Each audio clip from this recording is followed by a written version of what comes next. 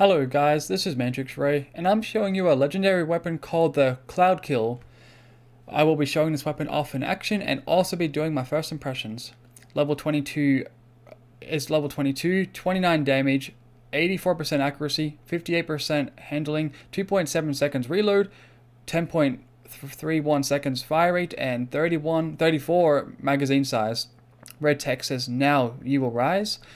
Plus 15% weapon fire rate, 35% weapon charge speed, 1.7 times weapon zoom.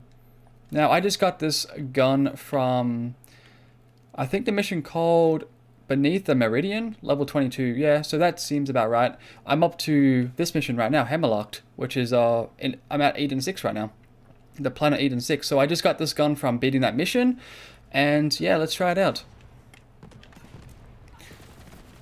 Now, as you see, once I shoot enemies, they have that DPS effect. Like, you can see that cloud effect right there. That's because of the name of the gun, Cloud Kill.